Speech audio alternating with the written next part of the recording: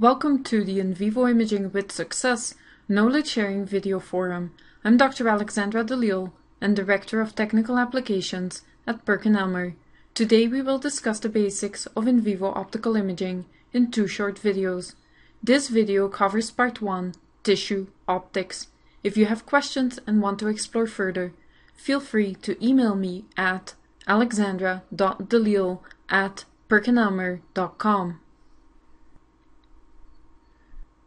The fundamental pillars of success for in vivo imaging research rest on the choice of animal, the choice of imaging modality, and the choice of imaging reporter.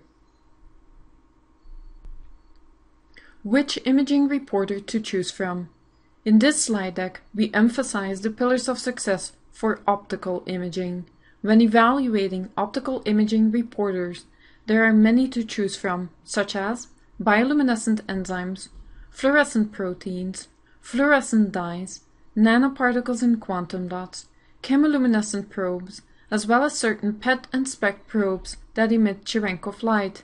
Here you can see an example of a 3D tomographic reconstruction of a mouse with a firefly luciferase tagged tumor in the knee, pseudo-colored in green, co-targeted with a fluorescent 2-deoxyglucose, pseudo-colored in red, and co-registered with a micro-CT image for anatomical reference.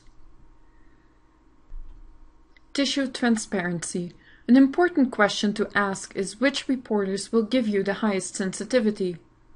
Well, this directly correlates with the tissue transparency, which is wavelength dependent. When illuminating tissue, for example my finger, with a laser of 525 nanometers, which emits green light, much like GFP or fluorescine, the light is mostly absorbed and there is poor tissue transparency. However, when shifting to the red, and in this case using a laser that emits at 640 nanometers, one clearly observes the increase in tissue transparency to light. This is exactly the case in animals as well. Bone is very transparent to light, however blood vessels contrast as hemoglobin quenches light severely below 600 nanometers. Therefore, the most difficult organs to image optically are highly perfused, such as the liver and the spleen. This phenomenon can be scientifically illustrated in an absorption coefficient over wavelength graph.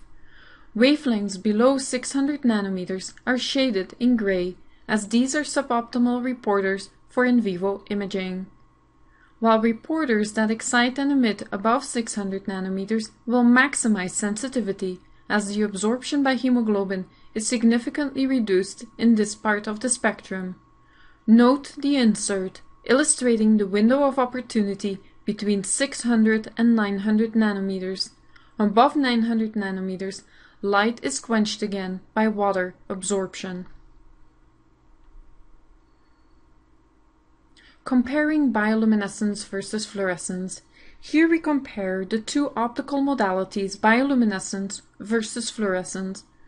Bioluminescence generally originates from the interaction of a bioluminescent enzyme with an injected substrate. Photons are emitted from the source and scattered throughout the tissue to generate a surface radiance which is subsequently detected by the imaging system. As opposed to confocal microscopy, mice are too thick to Z-stack true. Therefore, measurements are based on surface radiance intensity, which correlates directly with the size of the source. For fluorescence, one does not need to inject a substrate, but we expose the animal to an exterior excitation light source, represented in green arrows. The excitation light penetrates the tissue, excites the source, subsequent photons are emitted that scatter throughout the tissue and again generate a surface radiance, which is then captured by the imaging system. One can observe two major differences between bioluminescence and fluorescence. While signal brightness of bioluminescent sources is generally lower than fluorescent sources, we still obtain higher sensitivity because of the very low level of autoluminescent noise, around 10 to the third photons per second. in comparison to the high autofluorescent noise in the orders of 10 to the 8 photons per second caused by the non-specific excitation light-induced autofluorescence of proteins in the skin. Combating autofluorescence. Fortunately, autofluorescence tapers off in the near-infrared.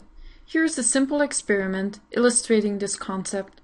2 field mice without any fluorescent reporters were imaged with the appropriate excitation and emission filters at 5, 6, 7, and 800 nanometers. Photon intensity is visualized in a rainbow color scale, where blue is a low concentration of photons and red is high.